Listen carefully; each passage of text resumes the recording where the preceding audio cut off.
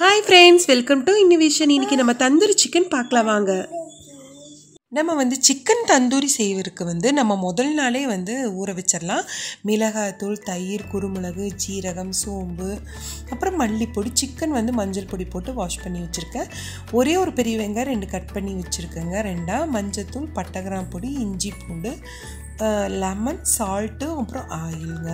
இதெல்லாம் நம்ம மிக்சிலேயே போட்டு அரைச்சிக்கலாம், இந்த ஸ்பைசஸ் பவுடர் எல்லாமே.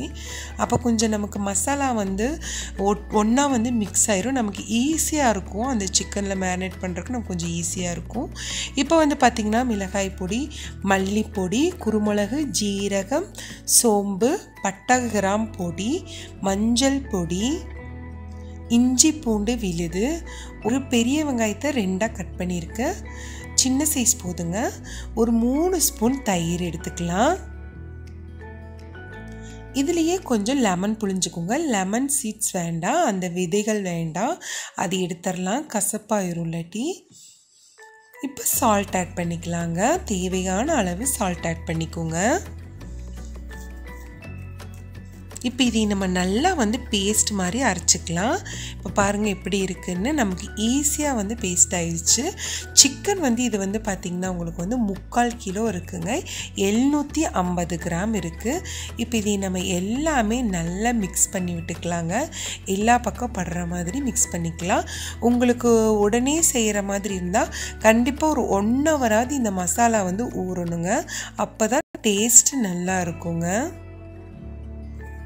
செகண்ட் டே மார்னிங்க நான் நைட்டே மேரினேட் பண்ணி வச்சுட்டேன், மிக்ஸ் பண்ணி வச்சுட்டேன். இப்போ மார்னிங் பார்த்திங்கன்னா மல்லி, வரமிளகாய், கொஞ்சோண்டு சோம்பு, ஜீரகம், ஒரு 2 பட்டை, அன்னாசி மூக்கு, அதுக்கப்புறம் ஏலக்காய், கிராம்புங்க. இப்போ நம்ம சிக்கன் நைட்டு ஃபுல்லாக ஊறிருக்கு. எப்படி இருக்குது பாருங்கள். ஃப்ரிட்ஜில் வச்சுருங்க, வெளியே வச்சிட வேண்டாம். இது பார்த்திங்கன்னா உங்களுக்கு தந்தூரி செய்கிற ஷீட் தாங்க, அலுமினியம் ஷீட்டுன்னு சொல்லுவாங்க. இது எல்லா சூப்பர் மார்க்கெட்லேயும் கிடைக்குங்க. இது ரொம்ப எல்லா மார்க்கெட்லேயும் கிடைக்கும். இது இப்போ எப்படி நம்ம ரோல் பண்ணுறதுன்னு நான் காமிக்கிறேங்க. நம்ம பீஸை நம்ம எடுத்து வச்சுக்கலாம். நல்லா ஊறி இருக்குது பாருங்கள். அந்த மசாலா நல்லா அந்த சிக்கனில் ஊறி இருக்குது. இப்போ அதுக்கு தேவையான அளவு நான் மடித்து விட்டதுக்கப்புறமா நான் கட் பண்ணிக்க போகிறேன். எவ்வளோ வேணுமோ நம்ம அவ்வளோ மடித்து விட்டுக்கலாம்.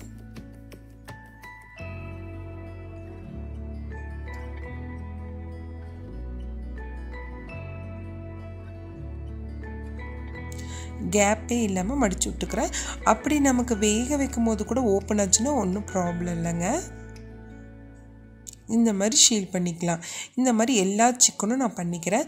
நான் உங்களுக்கு ஏன் ஒவ்வொரு சைஸில் வச்சுருக்கேன்னா, தந்தூரி நம்ம எப்படி வேணாலும் செய்யலாம். லெக் பீஸ்லேயும் செய்வாங்க, அதுக்கப்புறம் பெரிய பீஸ் தொடை பீஸ்லேயும் செய்வாங்க.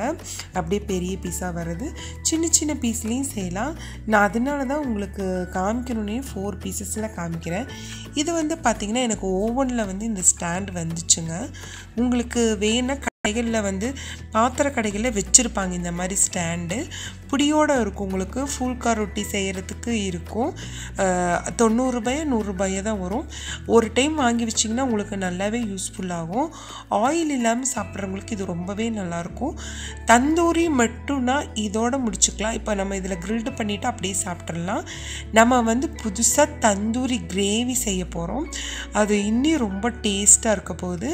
நம்ம ஃபஸ்ட்டு இது தந்தூரி நம்ம பண்ணி எடுத்துட்டு அதுக்கப்புறம் நம்ம கிரேவி செய்ய போகிறோம். சிம்மில் வச்சுக்கோங்க. ஒரு 20 மினிட்ஸ் ஆகுது நல்லா குக் ஆகணும். அது நம்ம திருப்பி போடலாம்.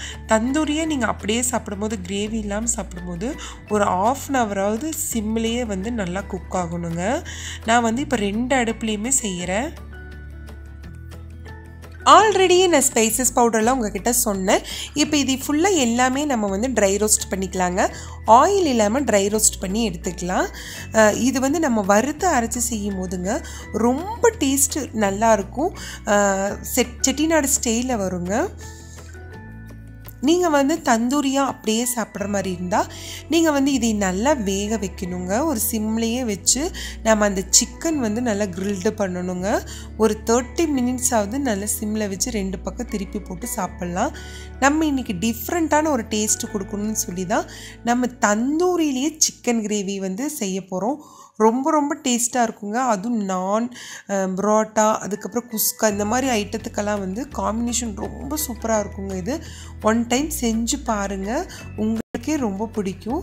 இப்போ அதில் 10 சின்ன வெங்காயமும் ட்ரை ரோஸ்ட் பண்ணி நல்லா பேஸ்ட் மாதிரி அரைச்சிட்டேங்க. இப்போ நம்ம எண்ணெய் ஆட் பண்ணிக்கலாம். எந்த எண்ணெயாக இருந்தாலும் பரவாயில்ல, தேங்காய் எண்ணெய் ஊற்றுனீங்கன்னா ரொம்ப ரொம்ப டேஸ்ட்டாக இருக்கும். நான் இன்றைக்கி வந்து தேங்காய் எண்ணெய் போடல, கடலெண்ணெய் தான் இருந்துச்சு, தேங்காய் எண்ணெய் போடலை. நான் கடலெண்ணெய் ஆட் பண்ணியிருக்கேங்க. உங்களுக்கு ஆயில் வந்து கம்மியாக வேணால் இதிலேருந்து கூட நீங்கள் குறைச்சி செஞ்சுக்கலாம். நான் கொஞ்சம் கிரேவி கொஞ்சம் ஆயிலாக இருந்தால் தான் கொஞ்சம் நல்லாயிருக்கும்னு சொல்லி கொஞ்சம் ஆயில் போட்டிருக்கேன். உங்களுக்கு கம்மியாக வேணும்னா கம்மியாக போட்டுக்கலாம், இல்லை ஆயிலே எங்களுக்கு வேண்டாம்னா நீங்கள் அந்த மாதிரி தந்தூரியாகவே சாப்பிட்டுக்கலாம். அது வந்து உங்களுக்கு சுத்தமாக ஆயிலே இருக்காது.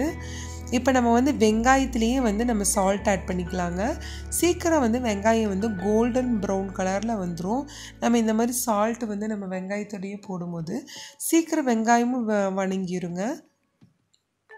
இப்போ நம்ம வந்து மசாலாவை ஆட் பண்ணிக்கலாங்க. நம்ம பேஸ்ட் மாதிரி அரைச்ச மசாலா வந்து இப்போ நான் ஆட் பண்ண போகிறேங்க. எல்லா மசாலாவும் நம்ம இதில் ஆட் பண்ணிக்கலாம். ஒரு சிலர் நல்லா ஸ்பைஸியாக சாப்பிடுவாங்க, ஒரு சிலர் வந்து ஸ்பைஸியாக சாப்பிட மாட்டாங்க. உங்களுக்கு ஏற்ற மாதிரி காரத்தை நீங்கள் கூட்டவோ குறைச்சிக்கவோ செஞ்சுக்கலாம். இப்போ இந்த எல்லா ஸ்பைசஸ் பவுடரு மிக்ஸ் பண்ணது, கிரைண்ட் பண்ணது வந்து நல்லா மிக்ஸ் பண்ணிக்கலாங்க. பச்சை வாடை வந்து போகணும், அதாவது சிம்லேயே வச்சு நல்லா குக் பண்ணுங்க. இப்போ நான் தக்காளி பழம் வந்து ஒரு 2 தக்காளி பழம் வந்து பொடியாக நறுக்கி வச்சுருக்கேங்க. இப்போ அதையும் வந்து நம்ம இந்த இதில் ஆட் பண்ணிக்கலாம். இந்த கிரேவியில் இப்போவே பார்த்திங்கன்னா உங்களுக்கு கிரேவி வந்துருச்சு. கொஞ்சமாக ஜிஞ்சர் கார்லிக் பேஸ்ட் ஆட் பண்ணிக்கலாங்க, நிறைய போடாதீங்க. ஏன்னா நம்ம ஆல்ரெடி வந்து சிக்கனில் போட்டிருக்கோம். நம்ம இந்த கிரேவிக்கு வந்து கொஞ்சமாக போட்டால் போதுங்க, ரொம்பவும் போட்டால் ஒரு மாதிரி மசாலா ஸ்மெல்லாக இருக்கும். இப்போ நம்ம அந்த ஷீட் எல்லாம் வந்து ரிமூவ் பண்ணிடலாம். இப்போ நம்ம கிரில்டு பண்ண ஷீட் ஃபுல்லாக ரிமூவ் பண்ணி நம்ம சிக்கனை வந்து ரெடி பண்ணி வச்சிடலாங்க.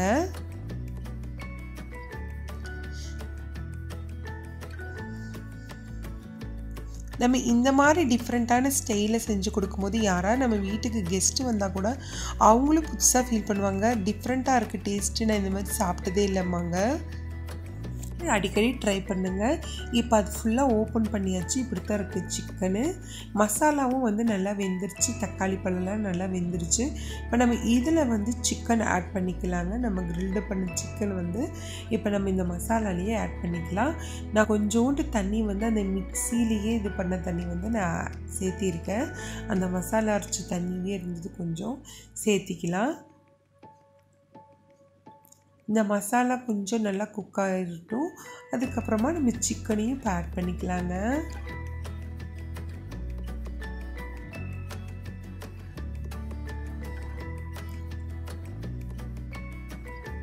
இப்போ மசாலா வந்து நம்ம நல்லா மூடி வச்சு க்ளோஸ் பண்ணி ஒரு 15 மினிட்ஸ் நான் வந்து சிம்லேயே வச்சுருந்தேங்க. அது நல்லா வந்து நம்ம ஓப்பன் பண்ணி பார்க்கலாம். 15 மினிட்ஸ் வந்து நல்லா குக் ஆயிடுச்சு. இப்போ நல்லா மிக்ஸ் பண்ணி விட்டுக்கலாம். நீங்கள் பேனில் செய்யும்போது அடி பிடிக்காது, நீங்கள் பாத்திரத்துலேயே செய்யலாம். அப்பப்போ வந்து மிக்ஸ் பண்ணி விட்டுக்கோங்க, இலக்கி விட்டுக்கோங்க. இப்போ நம்ம வந்து தந்தூரி சிக்கன் கிரில் பண்ணது இதில் ஆட் பண்ணிக்கலாங்க. க்ளோஸ் பண்ணிவிட்டு க்ளோஸ் பண்ணி 1/2 hour பார்த்திங்கன்னா நல்ல சிக்கன் வந்து நல்லா குக் ஆகி ரெடி ஆயிடுச்சு. பார்த்திங்கன்னா கமகமன்னு இருக்குது, ஆவி பறக்கிற அளவுக்கு சுடு இருக்குது.